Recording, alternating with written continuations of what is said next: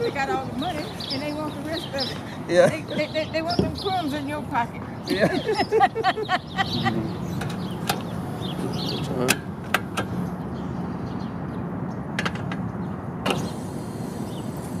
Morning. Good morning. Morning. Hey, Manong. Open then you guys get your coffee. Let's do it for me. Happy New Year. Happy New Year. I came back 6 days ago.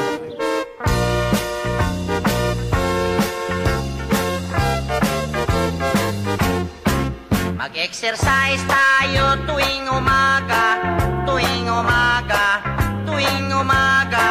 Mag-exercise tayo tuwing umaga, upang ang katawan natin ay sumigla. Mag-exercise tayo tuwing umaga, tuwing umaga, tuwing umaga. Mag-exercise tayo tuwing umaga, upang ang katawan natin ay sumigla.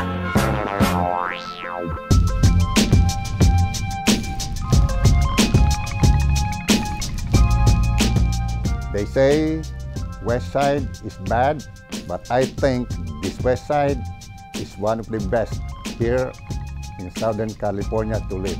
We moved here to Long Beach on the 70s. There's a lot of Filipinos here because there's the Navy housing here. The U.S. Navy is still here in Long Beach. And the apartment was almost all Filipinos there. Lancer, still there. We stayed there for quite a while before we moved to this house. I came here in 1981, but my husband came here in 1979. We arrived in Long Beach in January of 1982. My wife actually wants to go to Long Beach because we have relatives here also. A lot of Filipinos are already coming to Long Beach. Military dependents because of the base is active here, petitioning their parents, their brothers and sisters. That's when Filipinos in Long Beach started growing up. Most of the Filipinos my age who came here brought their parents to take care of their kids. When we were looking for a house, the two nanays are with us, and we were about to buy a house in Wrigley area. And then they went with us and they said, "Oh, we look like we were thrown away somewhere," because they couldn't walk to the store or whatever.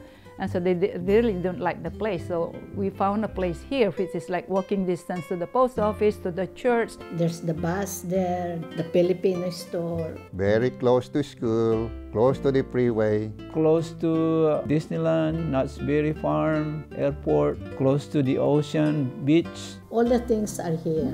You have everything here, actually. And the climate is really, really nice. It really made sense for us to stay here. So we started to love it and settled down in Long Beach. Our community here is middle lower class. It's not middle upper class, it's middle lower class. That's why the church is always short of funds. We experience a lot of stuff here, good and sometimes not very good, because sometimes we have good neighbors, sometimes we have bad neighbors.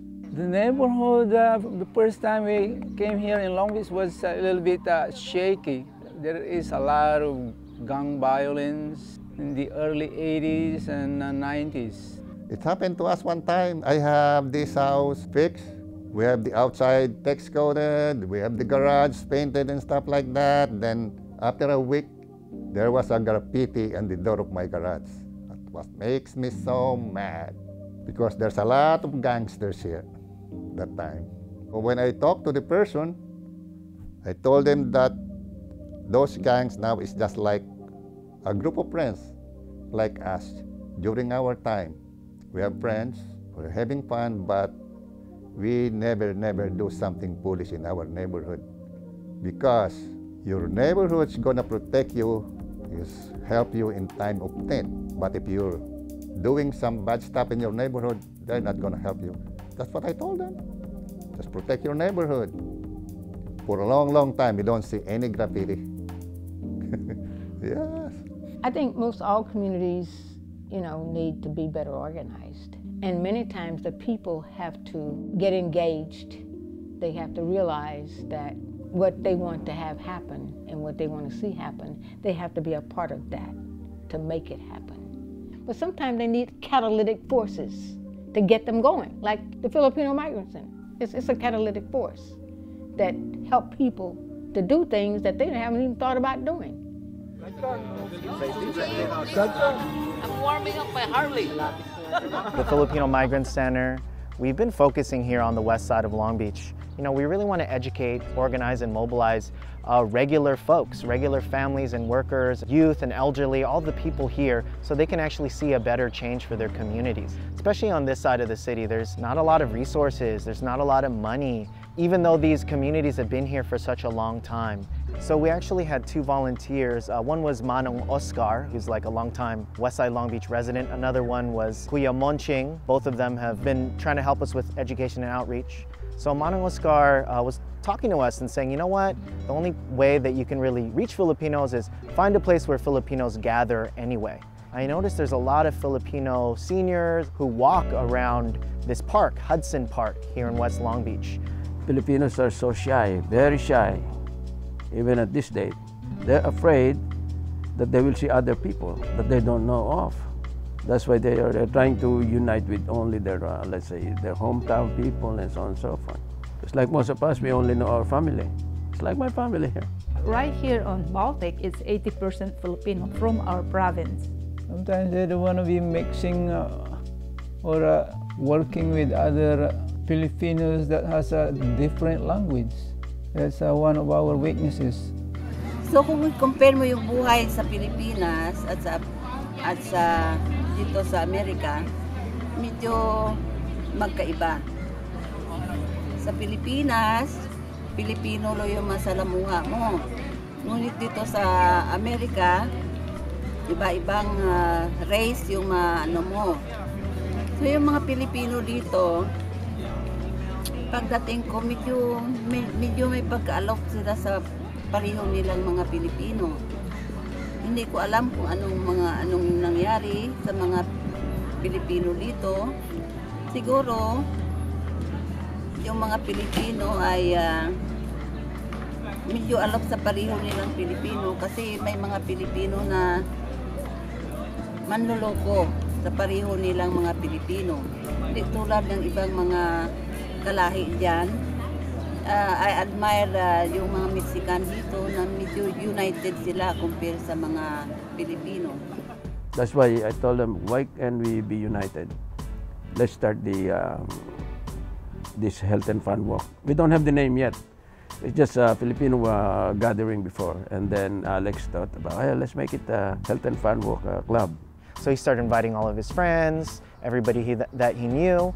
And then the very first day, I think it was September 2014, a Saturday, suddenly we had like a group of Filipino walkers who were here, and we started talking to them about the Filipino Migrant Center, and we just started walking with them, doing something they already like to do anyway, walk, exercise, be with their friends. On the very first day, because at that day, I attend the Mass at 8 o'clock, and then, you know, usually after the Mass, there is an announcement. So it was Alex who was the one who talked that there is the FMC that will be held in Hudson Park, inviting people to have conversations, foods, music. So I was aware because it's just in front of my house. I walk anyway every day if I have the time. So Oka, for a long time, he was talking about that he wants to have a group of people that, you know, talking, maybe walking, relaxing and talking, things like that. Then it so happens that there's one with Oka, with all this. So I just go join the group. I think my wife was the one who started going at first, and then I joined, I followed her. I joined the FMC Walking Club when it first started. And it got me excited because it's the very first time the Filipinos in the West Side have been brought together and work on some issues to improve ourselves. You know, every day I have to walk. If they don't come with me, you know, my neighbors to walk, I just walk by myself. And I passed by walking club and they invited me, come on, we have some food. But I just ignored because I'm not, you know, I was not used to like just mingle, you know, if I don't know anybody. But I make it a point, oh, I'm just gonna go walk ahead of them so nobody will ask me to join them. That was my attitude then. If I walk in late, and then I will walk on the other side so nobody will see me. Then I saw Evelyn, Cora, you know, those people that I walk with. I said, okay, I'll give it a try. So I tried one time, and then I kept going there from that time. You know. We already 18 years here in Long Beach, but we don't even know our neighbors. I go to work in Hudson, go home, and that's it. Now, but I found myself enjoying when I joined the FMC Walking Club. I know my friends and our neighbors. I know that there are so many Filipinos around, and they are also friendly. I needed to exercise, so I started walking in that park. And that's when I met the Filipinos walking in the park. So we became friends. And then we started going together on trips and stuff, and we became a part of each other through community. From there, you can talk to other people, get to know what's going on in the community. You can enjoy the company instead of just alone. I like because, you know, I well informed about what's happening in the community.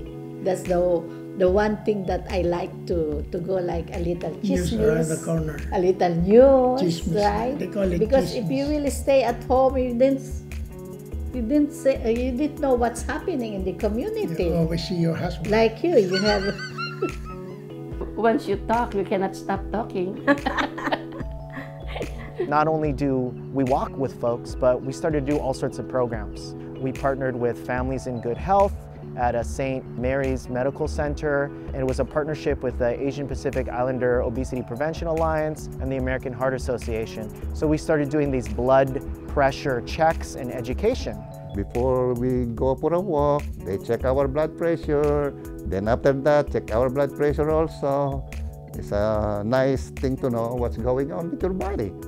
We also have guest speakers from the pharmacy, give us pointers about the right way of taking the medications and all that, and also students from Cal State who are studying to be physical therapists.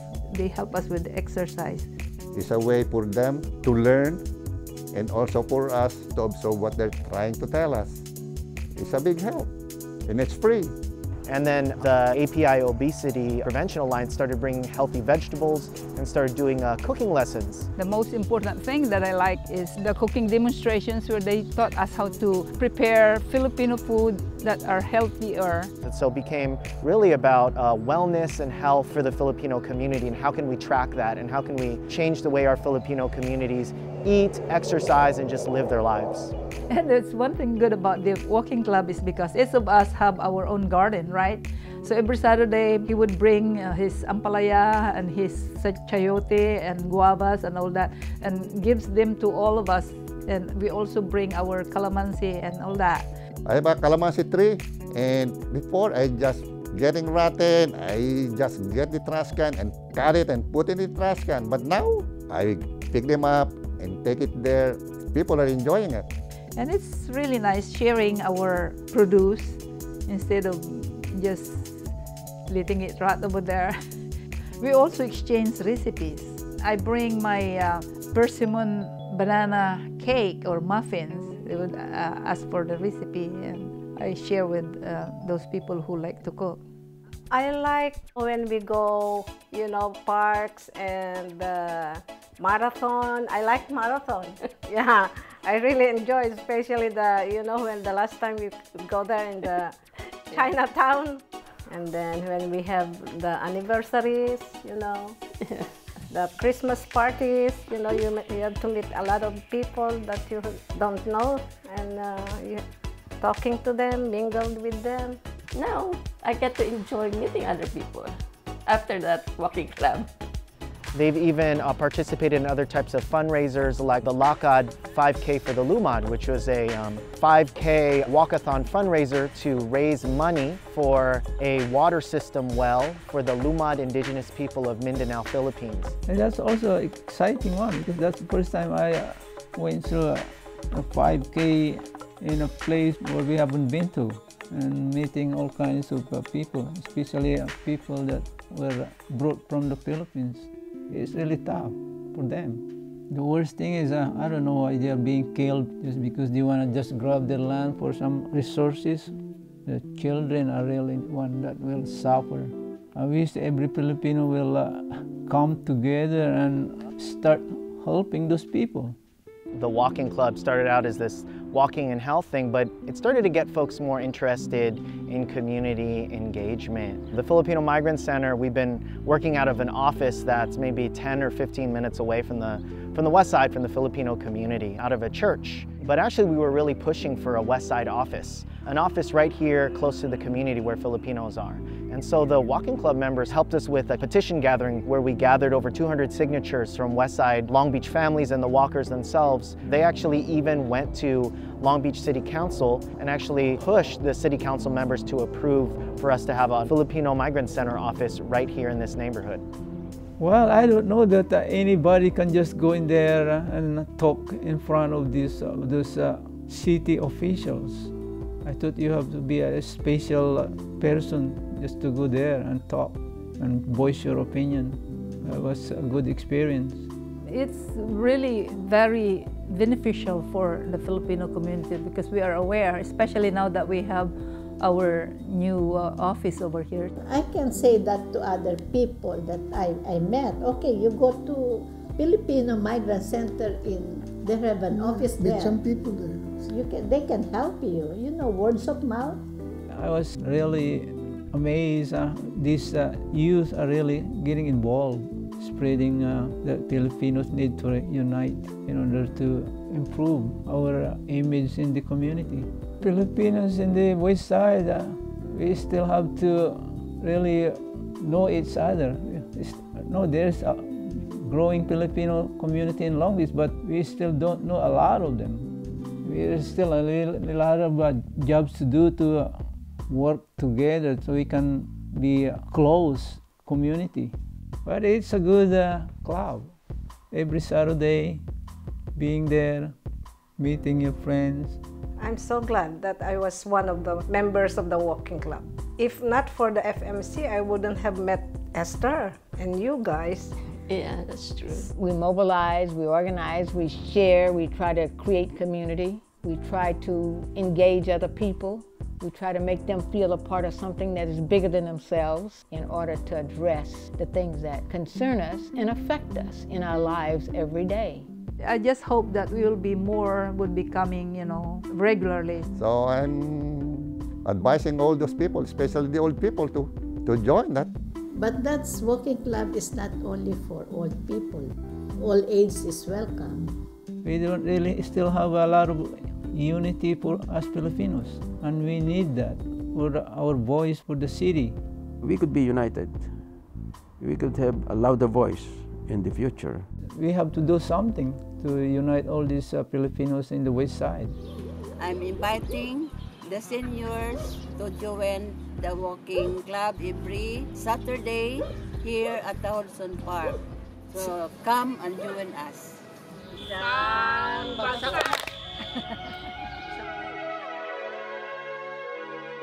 Lakad para sa sawing palad, ikaw ay sasabay o ikaw ay hahadlang. Lakad, atras sa bantay ay tsa-tsa, lakad sabay-sabay, sama-sama tawag ay marcha. Lakad para sa sawing palad, ikaw ay sasabay o ikaw ay hahadlang. Lakad, atras sa bantay ay tsa-tsa, lakad sabay-sabay, sama-sama tawag ay marcha. Lakad, mula kanto hanggang monumento, hanap ng trabaho tapos na kontrata ko. Bakit hindi na lang maging permanente? Wala tuloy benepisyo, ano tayo siniswerte? Lakad sa bahay ng tita ko, para umutampang matrikula ko. Bakit hindi na lang libre ito? Ito'y karapatan at hindi ito luho. Lakad doon sa may palengke, masyado mahal, patawad ba pwede? Bakit ang mahal ng presyo kahit asin? Hinatid pala ng sasakyan mga bilihin. Lakad, isang klase ng ehersisyo, kahit anong sobra kalusugan mapipiligro. Pamasahe taong bayan di na kaya, tila sa tuta talampakan na lang aasa. Lakad para sa sawing palad, ikaw ay sasabayo, ikaw ay hahadlang.